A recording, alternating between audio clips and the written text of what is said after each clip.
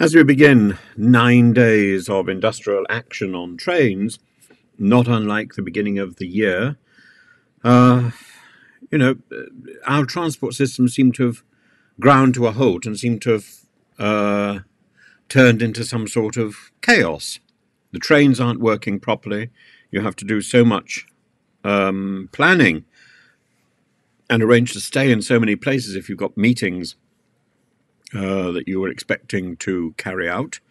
Some of them can't be rearranged, of course. And then buses.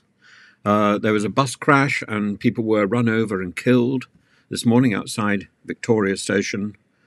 And then apparently there's been some sort of riot in the tube, some sort of mass fight in the tube as well.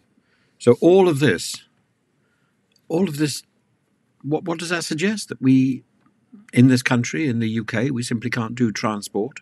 We can't do public transport. It's become an impossibility.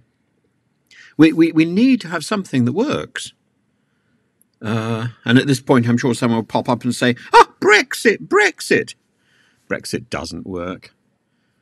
It's been so much time since we opened up the stationery cupboard. Don't you think we should have a giggle with Matt Hancock in the stationery? Oh, Matt Hancock, I wonder what we can find in the stationery cupboard. Oh, let's find an HB pencil with a rubber on it and some propelling lead. Oh, I've got some lead for your pencil. I mean, sadly, all we've got is Mr. Gove, that lugubrious explosion of lubricious luminosity, that lacuna, that limousine. What? I don't know what noun can I add to the end of that? That limousine louchebag. I wanted to say Lothario, but that would be more appropriate for Matt Hancock, wouldn't it? Mr.